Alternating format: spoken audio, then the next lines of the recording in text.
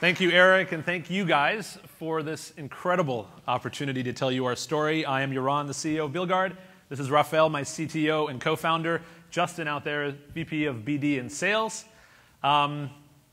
We are a company that launched 3 months ago.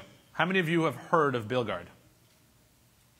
Wow, incredible. So that's thanks to Jim's post and some critical industry acclaim, including being named the 2011 Big Data Startup of the Year by O'Reilly Media, and the #2 new startup in the world, according to TechCrunch Disrupt.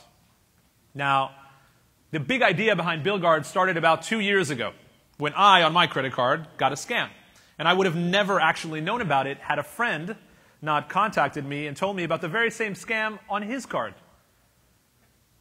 Now, you see, this is the big idea behind BillGuard.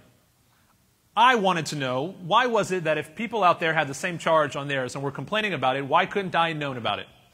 Moreover, why couldn't I tell everyone else who had that scam charge on their bill?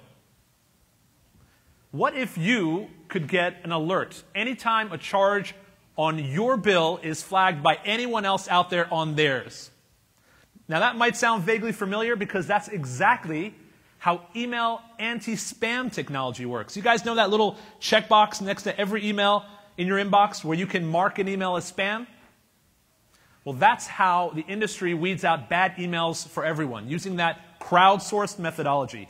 That is exactly what BillGuard does for transactions. Now, the amazing news is the data actually already exists. Millions of people post billing complaints online, on Twitter, on complaint boards. Tens of thousands report bad charges to their banks every day. But we as an industry are simply not utilizing that data to proactively protect consumers. That is what BillGuard does. Let's take a look at our first consumer app. This is BillGuard.com, and what you're looking at is a consolidated view of all of my credit cards in my wallet being protected by BillGuard. It takes about 60 seconds to get set up and register a card. By the way, thanks to the folks you saw before, we're using the Yodlee SDK for account aggregations. And on the right, you'll notice we go out of our way to keep things as incredibly simple as possible. There's about 10 patents pending underneath this UI. On the very right, you see a simple view that shows you that, in my case, I'm 94% clean, but there's a few transactions that require my review. BillGuard is scanning every transaction on a daily basis. On the right, you see a list of all my transactions from all my cards with a status indicator on the far right. Now, I can dig into a transaction and look at its details panel. And what we do is show the consumer a very organized, structured set of metadata to understand what the transaction actually is, including the description of the merchant. Down below, you see our bread and butter. This is the Merchant Transaction Reliability Score. This is based on hard consumer flag data. And down below, you can also get comments or ask comments from other customers of that very same merchant. Now, that Merchant Transaction Reliability Score, by the way, you'll see that on e-commerce sites all over the web someday, because we'll be making a badge available to merchants to display to show how safe is it to shop at their e-commerce sites. Let's look at a questionable charge. So up at the top, you see my unsure charges currently, and this is live, real data. This is not canned. The very first transaction, BillGuard's analysis of it, is that this transaction, if you notice, has been flagged by 4 other customers as a misleading subscription.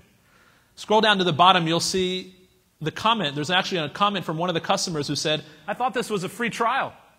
It turns out they were being charged $80 a month without knowing. And that's the case with me. I'll go ahead and flag that charge. And now I've validated BillGuard's assumptions. This is the power of crowdsourcing. With every new user and every click, the system gets smarter and better at protecting everyone. Now, we can also do quick filters such as looking for transactions by category or amount type. It is blazing fast. But we don't expect people to actually interact with this UI. This is not a social network. We're a security company.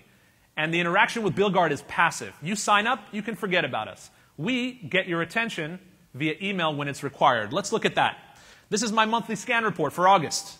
BillGuard has delivered to me a view of my cards with the same quick, simple view and the ability to one-click review each transaction.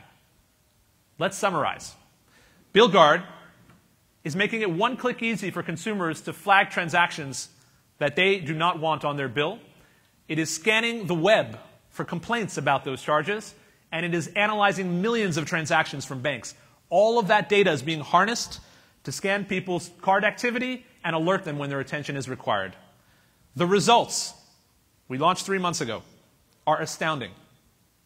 The system has found a bad charge and validated it on over 20% of the cards in our system, accounting for over $350,000 in hard-earned cash saved by our users. But you know what would be really great?